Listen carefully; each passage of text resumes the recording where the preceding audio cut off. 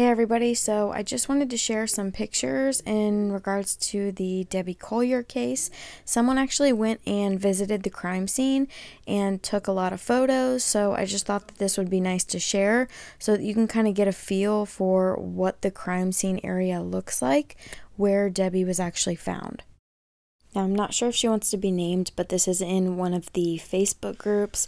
She stated that she is 100% confident that no one drug Debbie's body here, that this is in fact where she lost her life. She said that the woods are very dense and that there's no flat area in which someone could lay out an entire tarp and enjoy the view of the creek.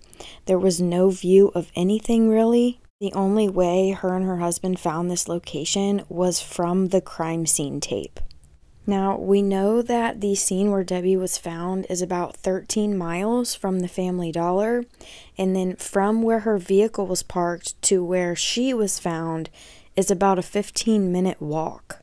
This picture here is of the embankment where she was found at the bottom of, and you can see from this picture just how steep that is. Now, this person did say that they don't think it's a coincidence that this was right next to the rehab facility because they said that it was literally one driveway over.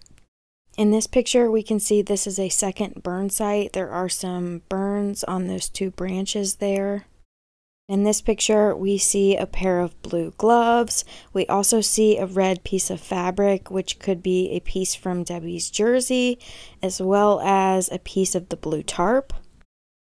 This picture appears to be the paper towels, and I thought that this was interesting in that maybe these paper towels were used to start the fire, because we can see there's burn marks all around the edges of the paper towels, but not in the middle of the paper towels. And in my opinion, when you're trying to start a fire using a piece of paper, you usually just take your lighter and burn the edge of it, and then the whole thing will catch fire. This is also another piece of what appears to be Debbie's red jersey that she was wearing. This picture appears to be evidence of a fire. I'm not sure what those little items are. This one we have a water bottle. And then this plastic, she said that this was plastic from a camera, so I'm not 100% sure what kind of camera or what that would be for. I'm not sure if that's even related to Debbie's case specifically. Now, this photo is the uprooted tree. So as you can see, there's some of the paper towels and some gloves. And in this photo, she's showing us in that red circled area is where that uprooted tree is. So it's up a little higher. I just think these photos are really great to kind of give us a sense of what this area looked like and just how steep this hill was.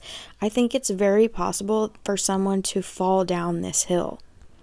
Now, she also did note that there were several camping places and picnic areas nearby, so there was really no reason for her to pull off on the road like she did if she was wanting to just camp or go hike or to just think about something.